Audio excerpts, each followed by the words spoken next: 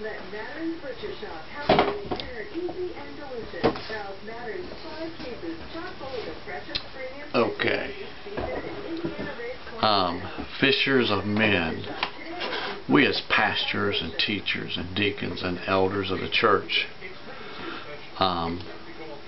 we're called to be fishers of men. The Lord pointed out to me today that problem is some men have lost, some preachers, some ministers, whatever your ministry is, has lost their light. You know, to be a good fisherman, you got to take a light with you in a dark place. Believe me, this world is a dark place. Very, very dark place.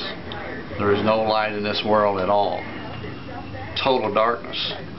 So that means that we have to have a light to go fishing in this place. And you know, I want to point out today that Jesus is a preacher. Not was. Jesus still is preaching. He's up there in glory, man, just preaching away today, you know. And up there he's preaching victory. Down here, you know, he was preaching the kingdom of heaven is coming. And up there he's preaching things like the people are coming. I'm going to go get your mama, your brother, and your sister and all that. I'm going to bring them back here. He's preaching victory, just like he preached here. And we need to preach victory. You know, as a fisherman, without a light, you could wake up the next you could wait till the sun comes up the next morning, and you could find that your pole was in the middle of a field, a flat field, all night long.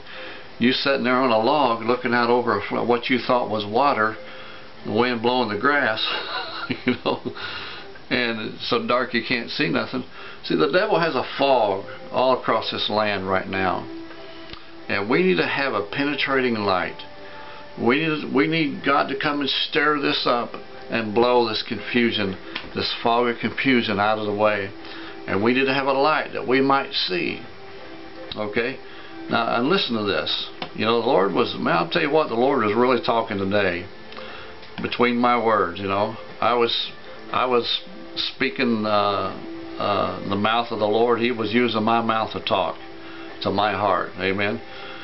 And listen, Jesus calls the disciples, it's in Matthew chapter 4, down about verse 18, I'm going to start reading, well, 17.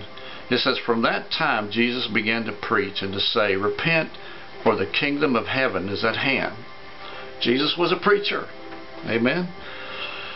And is a preacher. And verse 18, Jesus, walking by the Sea of Galilee, saw two brethren, Simon and Peter, and Andrew his brother. There were 3 brothers there, casting a net into the sea, for they were fishers. And he said to them, follow me, and I will make you fishers of men. And straightway left their nets and followed him. Now that's a good idea.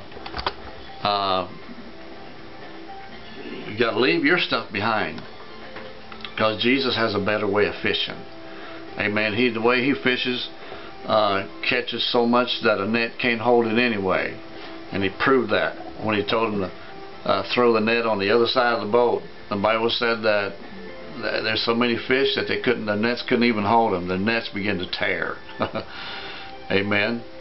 So, and these must have been strong men, but they still couldn't hold what Jesus had caught. You know, if you can tear a net by your hands by pulling it, you're a strong man.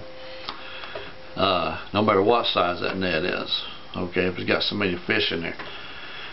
And going to read the rest of this, a couple of verses here. It says, and Jesus, going on from there, he saw other 2 brethren, James, the son of Zebedee, and John his brother, in a ship with Zebedee their father, mending their nets. And he called them. He saw that they were mending their nets. These were hard-working boys, and they had apparently caught so many fish they had wore them nets out. They knew about fishing. So at least 5 of the disciples that Jesus called first were fishers. He wanted to make sure that they had this concept of fishing, and because it has a lot to do with catching men. Okay, there's a right way to fish and there's a wrong way to fish. Amen. We'll talk about that in just a minute here. Got another verse to read here. And immediately left their ship and their father and followed him. Okay, and Jesus went about Galilee teaching in their synagogues. Now listen to this part right here. I want you to hear very closely. Preaching the gospel of the kingdom and healing all manner of sicknesses and all manner of diseases. This is a part of our ministry. And his fame went out through all of Syria.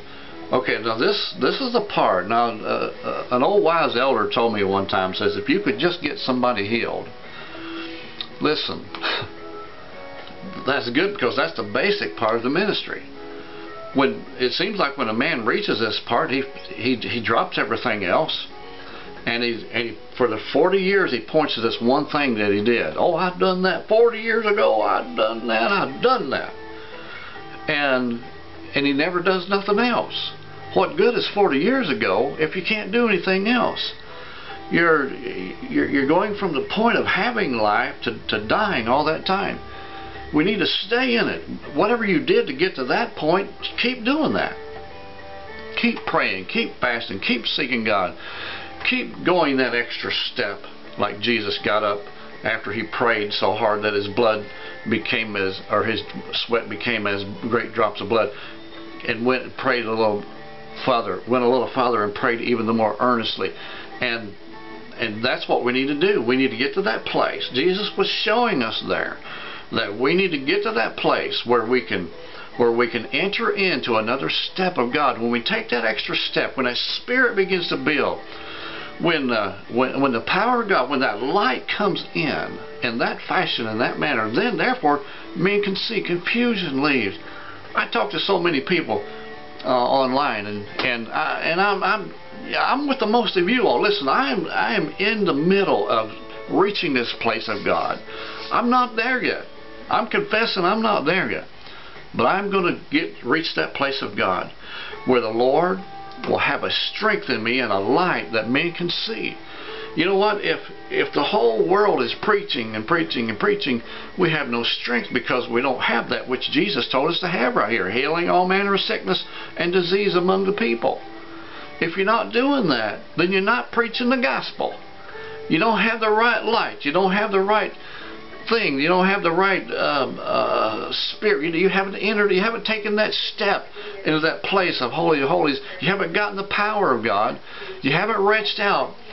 And like Dwight Thompson said, most don't have enough power to blow a fuzz off a peach. Well, Dwight used to have. You know, right now all he's got is an expression, like 99% of the other preachers out there. And the ones that does have something that don't got very much. The Bible says that God will laugh at you in your calamity. Proverbs 1. God will laugh at you in your calamity. When your trouble comes, He'll laugh at you. That's why God sent that tornado, that hurricane, Isaac, and set over top of New Orleans and sat there for 10 hours. Hurricane 1 sat there. A hurricane called Laughter sat there and just spin for 10 hours over top of where Katrina had went through and totally wiped out. God will laugh at you in your calamity. You know what the pitiful thing was about that? No preacher said anything about it. I did not hear it one time. They was all afraid men's going to be offended. What about God? God was offended that men didn't say something about that. Their light had went out. Their light had went out. They're so busy about. See, they're using these fake lures. They don't even know what real bait is anymore. They think real bait is not offending men. No, it's not. Real bait is not offending God. Amen. Alrighty. This can go on for hours. There's so much to this. I'm going to preach a sermon on this. God bless you. Thank you for joining me. We'll see you next time. Another great message right here, Crossing the Middle Ministry.